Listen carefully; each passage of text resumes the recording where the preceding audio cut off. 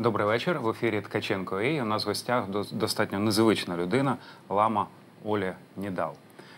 Welcome in Ukraine. Thank you very much. And where is your Buddhist dresses? I'm a lay Buddhist, I'm not a monk. It wouldn't fit my constitution anyway, so I have avoided that. But we dress like everybody else.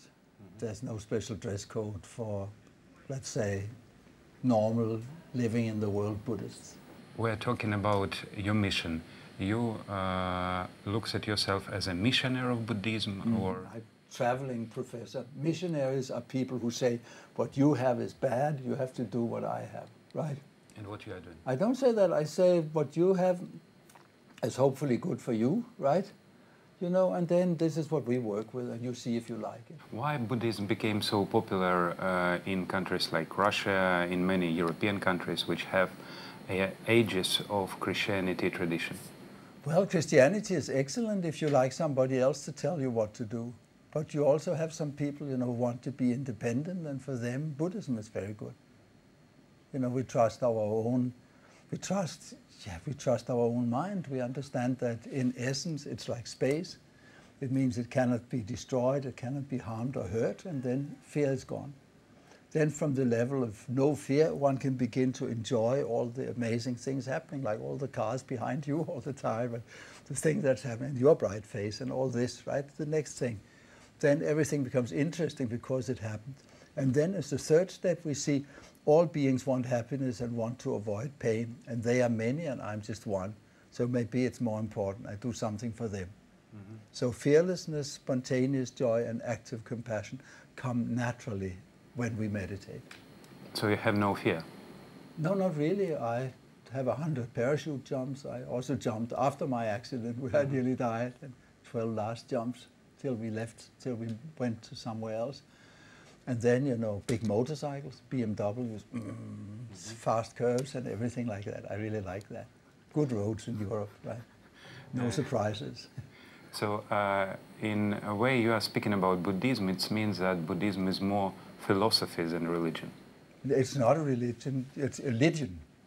Religion means you try to get back to something perfect you lost, right? Religare, right, in Latin. But religion, Buddhism says we were always confused. Our mind was always like an eye that could look outside and see everything there, but couldn't see itself. And now we have a mirror. Many people in Ukraine and Russia who are in Christian tradition definitely will call your teaching as a sect or something like that. We are a sect, but so is Orthodox. Everybody's a sect. Everybody is a part of a totality, right? Sect comes from sectum in Latin, and it means part of. We are a part of Buddhism. They are a part of Christianity, right? Everybody is a sect. Unless there's one religion that takes everything in, you know, then it's not a sect. Then it's a religion. But does not God a universe? Does it mean that there are different gods, or God is one? Buddha is not a god. He just tells us how things happen, and we quite honestly try to avoid gods. We wish them a lot of happiness, but a bit away, right? Because, you know, they say so many funny things, you know, and they limit people's freedom and stuff like that. So we say, no, thank you. We depend on our own inner view, our own inner way of thinking. But religions are very dangerous. If you look back, you know, to maybe 2,000 years, religions have killed more people than even politics.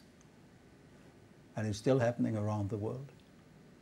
Middle East now, different kinds of Muslims or Islamists killing each other, you know, or wherever you look, lots of people have been killed by religions.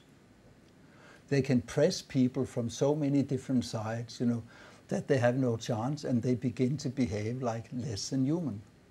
They burn ladies because they say they're witches, you know, they do all kinds of things, right? Very dangerous religion. Is it not traditional Lama from sources which I read, and you allow to criticize even Islam? Why? Even Islam? Yeah. Islam is the worst catastrophe we have in the West. Really? They are totally against. We have whole parts of our old, beautiful cultural towns that are full of dirt. You know, paper lying around everywhere, women walking around like tents and so on. It's terrible, terrible. You know, you go in there as a free person knowing that women want to look nice and be seen, right? And you see all these tents walk around, you know, and you have all that. It's like, whoa. Religion is one scene, but the way of how people use it is another scene. No, I but mean, they all say it. You know, if you read the Old Testament or the Quran, you know, kill the Jews, kill the Christians, kill the unbelievers. You know, if you read all this stuff, you know, it's in there. What we have to do is to put reason, you know, on top of that and make certain things criminal. Mm-hmm. Things that go against the life of people, you know, the respect for people, you know, the freedom for people, to make that illegal. That's the role of the government. Mm-hmm. Because you won't find it in the religions. This is very not typical to hear, because everybody try to be politically correct. Yeah, but that, so you know, I'll tell you what happens when people are politically correct and when they die. They become exceedingly confused because they're used to saying something else than what they think. They're used to going against their own understanding and so on. And they will often try to hide between rocks and between bushes. And if some animals come there and mate, they may go between them and they come out with a beautiful fur coat, you know, and 4 legs for the next incarnation. It's not politically correct. I'm not saying even about that it is not by religion principle correct, but it's not even politically correct. No, I'm not politically correct. I try to be an honest man. When I die, I will see my own mind. I'm not playing any games. No games. I say exactly what I think. Or I say I don't know, right? Mm-hmm. Like in the country of the case of Ukrainian politics, I was told before I came in, you know, that, but not to say too much, right? And I say I cannot really, except for the little girl there, or tkachenko, or what her name is, you know, in jail, which I think is barbaric, right? Except for that, you know, I mean, I don't know enough. Mm-hmm. If I start saying something with big meaning that Lama said, and I have no idea where I am and what's going on, and so. But I'd like to see your boxer. I'd like to see him in there, doing things. There are some rumors which I read about you. Stop me, interrupt me when I will be wrong. No, please. You eat meat. I enjoy meat. Really? Yes. But I make birth. I don't allow that anything is killed for my sake. Mm-hmm. And I make wishes for the animals that they will go to a better rebirth. That's the best thing I can do. Is it? My wife and I were vegetarian for 3.5 years. It was perfect. Mm-hmm. But we are in a new town with new people every day, you know, and if they have to think, oh, they eat specially and you can do it, you can't do that, doesn't work. And it was my own teacher who said, you must eat normally everywhere. So I make some wishes for the animal that I'm eating, you know, for a better rebirth, for something good, and that's all I can do. I cannot come and say, listen, you have to make completely new food just because I came. Mm-hmm. And you allow yourself to drink alcohol? Very little. Very little, you know. I did for a while. It takes too much time. It simply takes too much time. I wake up in the morning, I have 5 programs in my head. Right? If I also have, you know, a big squeezer on top of my head together with programs, you know, I'll probably not be very effective. I've been drinking a bit, you know, but it doesn't interest me. Uh-huh. I'm in a state of bliss all the time. I'm feeling so good all the time. Alcohol is just, you know, something to look at. It's not interesting. And you are still proponent of free love or not? Free love? I don't know what to say. I mean, families are the basis of our societies, but that people get to know each other before they start a family, I think is all right. Mm-hmm. Yeah. Okay, and what sort of practice or meditation are you using in every day? Generally, the Buddha is over my head, you know. Mm-hmm. He dances down into my heart center. He sits there and he fills me with a light, and then, and then I go on. You as a child of 60s, sex, drugs, rock and roll, and so everything. Everything. Everything. But you move other direction. How many of your friends stayed with the same passion, with the same paradigm? Those who stayed with drugs killed themselves. I say they died. It doesn't work. people think that drugs can bring happiness. They cannot. Drugs like psychedelics, LSD, mescaline, DMT, and other things, they can. And you know everything of that. Yeah, I know all of it. I wrote a paper at the university about it, Copenhagen. Yes, I know. I wrote such a stack of papers that we went to the East for 3 years, and when we came back again, somebody has thrown it out. So I've probably never become a doctor, but it's all right. Lama is good enough. But anyway, we have this, no drug can give us happiness. The only thing a drug can do is to concentrate the happiness we would have maybe during half a year in 8 hours, of total bliss on LSD, for instance. This is what it can do. But then afterwards, there's something missing. Mm-hmm. You run out. It's like you're burning your money, your grivenas. You're not going down and getting coal or oil, right? Mm-hmm. It's too expensive with drugs. Our richness is the good impressions we have in our subconscious, what's happening inside, all the good thoughts, everything, and they're burned so quickly, very blissful, but very quickly burned. And then afterwards, people start getting funny, are not happy, and then they do things in their veins, like cocaine or heroin or things like that, and then they're out. Then it's finished. Then that life is over. Mm-hmm. And that was what we saw also. That was also a reason we were so glad to bring Buddhism in, because you get the happiness, but you get it from the inside. Mm-hmm. And it works. How many of your friends from 60s are still alive? Yeah. Nobody. We are out of a group of 50 in Copenhagen, who made music that still played today, are geniuses, bright people. Now my wife died in 2007, it was terrible, yeah. But no, terrible for us, great for her, But younger generation, which we have now, it looks like they try to follow this tradition. The music changed, but everything else doesn't. Yeah, I know. It's, but it's also, in Europe, we know we have a place in many European towns, West European towns, which is called Dead Man's Corner. Mm-hmm. And the people who are standing around there, they will not be there in 3 weeks, right? They'll be dead, right? And the destruction of it all is difficult. I think that's not the danger for the young people. The danger for the young people is not enough energy. Too much confusion. Not in the West, not enough sports. Your people still look better than ours do, right? And so on. So how they can change themselves to be normal person, normal human? I think they will. The parents just don't give them any pocket money if they don't follow their exams, if they don't get their exams and stuff like that. Just normal, healthy pressure, like we all get. We get from life, and we get everywhere.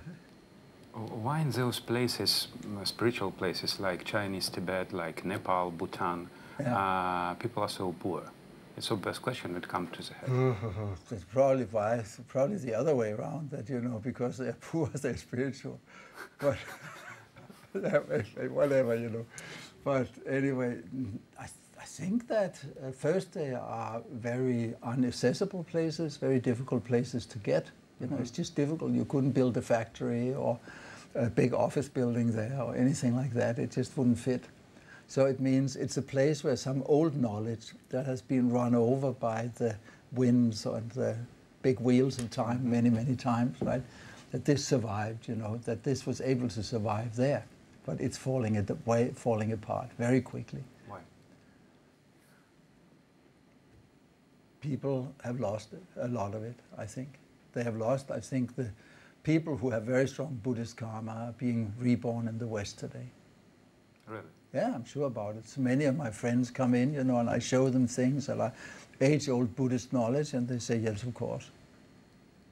Really. I think there was a massive movement, as Buddhism was destroyed in the East, it came to the West.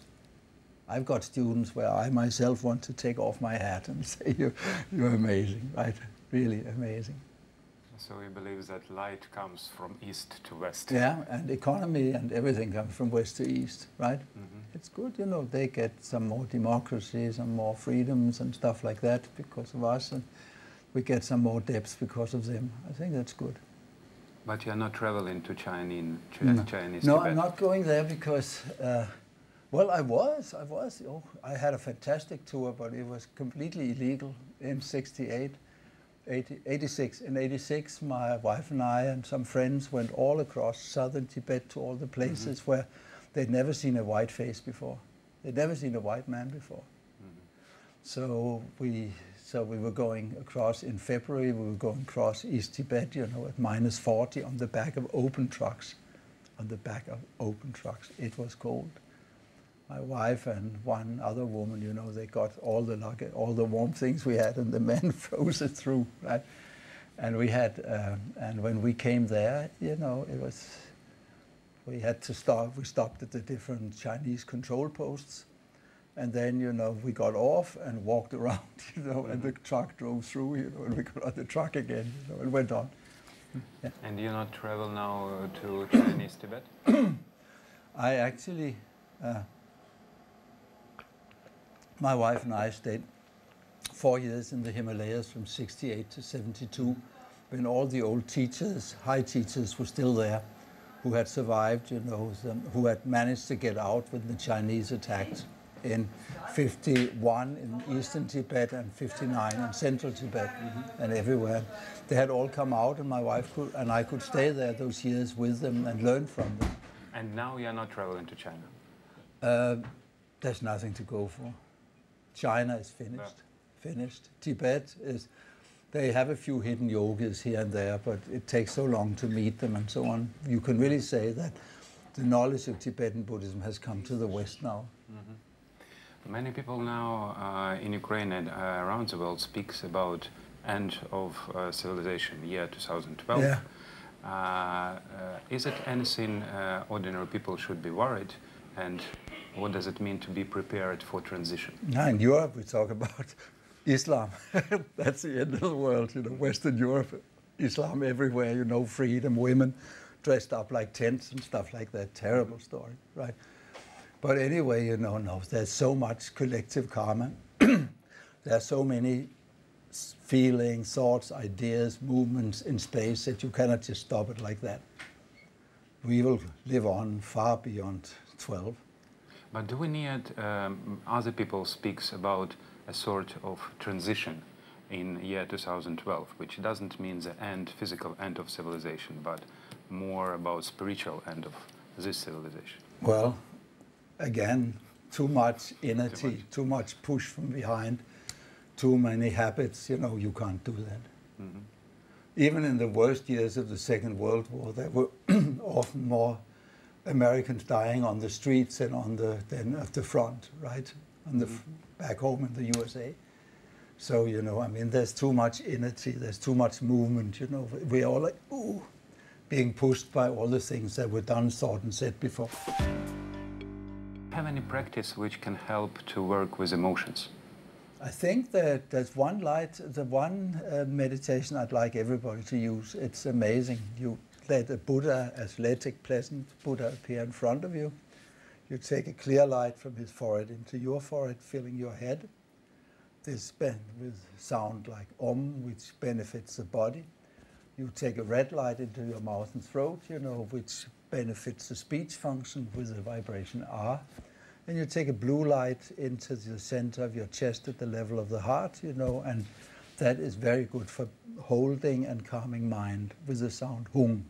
So you have these three white, red, and blue Oma Hung from a Buddha, and then he dissolves in light, mixes together with you, and then when you come out of that again, you know, you feel good. How long can be this road for happiness? Depends on what we did. How much time it can take? Depends on how many lives, what we did in our last lives, how many veils we have to remove, how much we have to clean the mirror before it comes. But people usually in a couple of years say, feel better. Okay, we probably get the elite, to be honest, right? I think they're the ones who come. But they are really attracted to space, right? The feeling of space is freedom, is no limits, you know, it's mind, you know, bringing forth its fearlessness, its joy, and its active compassion. That this is really interesting, right? This is what we are looking for. Who are those people who came on meetings with you in Russia and Ukraine? They were mainly young people, intellectuals, studies, but also workers. Everybody came. Why is that coming? We're always checking more than 3 fingers between hairline and eyebrows. Good Buddhists, you know. And we take them. Why is they coming? They're coming because they're looking for something. I mean, impermanence is all around us. We see old people, sick people, hear about dead people every day. We know it happens to us. Mm-hmm. And then we get interested and we begin to say, is there something that goes beyond that, something I can ultimately trust, right? And then one sees that you cannot trust the body, it gets old, sick and die. We cannot trust the thoughts and feelings, you know. The only thing we can ultimately trust is that space which makes everything possible and can be aware of all things, meaning mind. Mm-hmm. We can trust the mirror behind the images. We can trust that which is aware, but not the things we are aware of, which is Disneyland, which comes and goes all the time. Mm-hmm. And if one begins to work with that, you know, one begins to become a Buddhist. Does the teachers ever shown your evidence of their extraordinary skills? All the time. All the time. But like some visible examples, like, I don't know, flying of a carp or something. Like that. I don't think I've seen that. I've mainly seen the changes on the level of people's perception. Yeah, I can tell of lots of healings where people were very sick, you know, and our Lama helped people. And now I have to go into this another place in the mind, another. Mm-hmm. What was impressed us most was when we actually met the Karmapa. Mm-hmm. That was amazing. Once we had some police trouble, and our first Lama, before we met the Karmapa, you know, we were thinking of him and asking him, and then all the papers disappeared. The police lost the papers, they disappeared. They couldn't say how that happened, and we just said, thank you very much. Mm-hmm. And so on. So it was, you know, there were a few things like that, you know, which really impressed us. Mm-hmm. And of course, all the signs, the physical signs that you get, you know, the joy, the... What are your relationship with Dalai Lama now? On the side of saving Tibet and everything, 200%, right? Completely one. On some other things, you know, well, there are some Tibetan politics, because Tibet has 4 schools of let's say, of Tibetan Buddhism. And there's this 3 old so-called red hat schools, and they're the ones who meditate, you know, and we don't have anything to say in politics. So your relationship are not... No, we are very good. We are friends, you know, we are very close friends, but we are different schools. I pull for my school, mm-hmm. right? And he pulls for Tibet politically, and of course also for his school and his organization and so on. No, we love each other when we meet each other. We are great friends, you know. I mean, really from 73 when he came to Europe the first time, when my wife and I were there. We had a wonderful time. Everybody saw a very clear imprint of a hand on the moon, full moon, and in November, late October, early November, when it never snows in Denmark, the moment he came into our center, blanket of snow everywhere. Very impressive. You mentioned about several schools in Buddhism. Yeah. What are the schools? And well, it depends. There's one school which is very old, you can say. They are from about 750 approximately, where a great master of meditation, great tantric master called Guru Rinpoche or Padmasambhava, he entered Tibet. And there was from up to year 800, you know, everything was doing very well. You know, there was a lot of activity, Buddhist activity. A place called Samya got built and everything else. Then he left one of his main wives, you know, Yeshe Tsogyal. He left her when he himself went, it looks like he went to Assam or something like that, to teach the cannibals there to change their diet or something like that. So, you know, when he did that, then he left his wife, but she would rather meditate than do politics. Mm-hmm. So a king called Langdama came in, and he destroyed everything. It was so-called black burn or black shamanism, you know, with killing lots of animals and mm-hmm. centering all that fear and so on, you know, for certain results and so on. And here, these people, and here then Well, then up till 2050, 250 years, there was hardly any Buddhism in Tibet.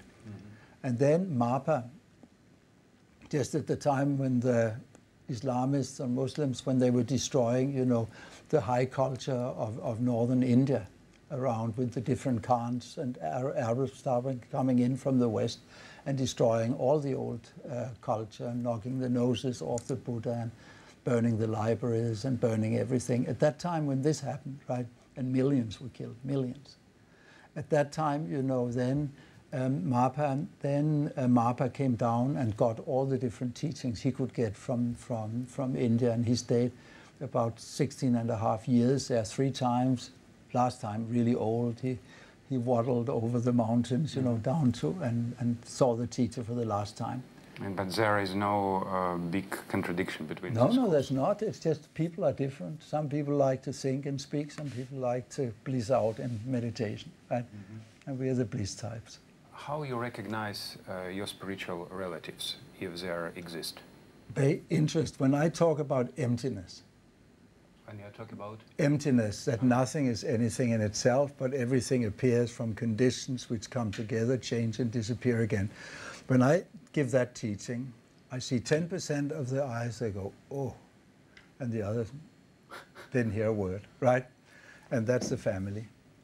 The ones who trust mind itself, beyond, you know, all the ideas it is or it isn't, the ones who trust the direct experience of what's going on. That's the family. So you have a huge family. I have an enormous family. I've started 40 centers around the world. I'm around the world twice every year. I have, have given POA to 100,000 people over the years since '87. I've given that sign, and I've done all kinds of other things, you know. I mean, started groups since, yeah. And what does it mean, this center, how it's functioned? What is it? Just some people come together to meditate. The Tibetans had very unique psychological, philosophical knowledge about mind. And their message, you know, where you concentrate on certain forms of energy and light, you dissolve, you make a vibration that fits with them to open up one's own inner system. One dissolves them in rainbow light or just light, mixes this feeling into oneself, and one has the experience that the experience of the thing experienced and the act of experiencing are the same. And from there, then a lot of intuition and a lot of good things happen. It's knowledge, it doesn't exist anywhere else. It survived in Tibet for the last 1,000 years, right? And now with the Chinese, it's almost more or less gone. People who are coming to you on meetings with you to Buddhism, are they coming from a Christian side, or are they not believe in God at all? I don't think we have many Christians, you know, who come. It's mainly people who have made the step into materialism or the ordinary values and so on. And then they discover, I mean, Buddha's teachings about mind are exceedingly interesting. I mean, really showing us that the only thing that stays is awareness. And that fits in, and then you get, you know, our scientists in CERN, right, telling us that, you know, if you keep splitting things, in the end there's nothing, meaning materialism is not right.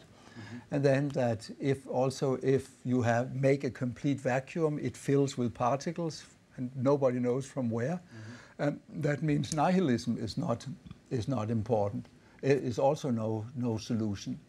So if we can avoid these two things, these two limitations by it is there and it isn't there, then our mind has a lot more freedom to be creative and strong and experience things and so on.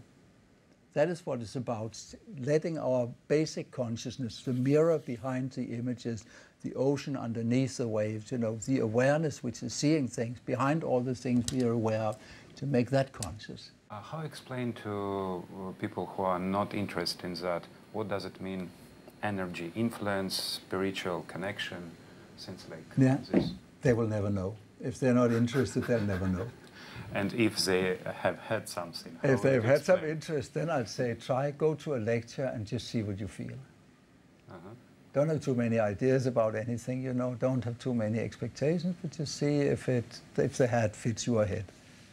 And if you think it fits, I felt good about this, it seems to have meaning, this explains my experience in my childhood, so this and this and this.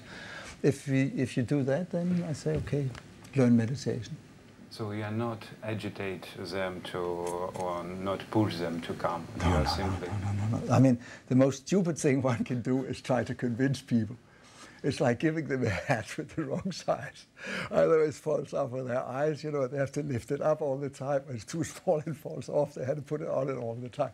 It's the most stupid thing one can do is to try to missionarize. One destroys one's own life, one makes everybody else cramped and unhappy and stuff like that. It's a ridiculous way. The only thing is present your good, like in the supermarket, and someone will say, I'll take this, I'll take that, and then they go. So you can't make people happy if they're not ready to be happy? No, because they won't understand what you talk about.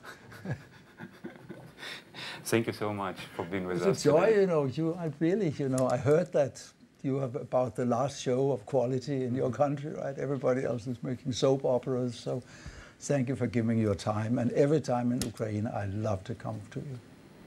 It's really my pleasure to be with you today. Це було ткаченко.ua. Дякую, що були з нами.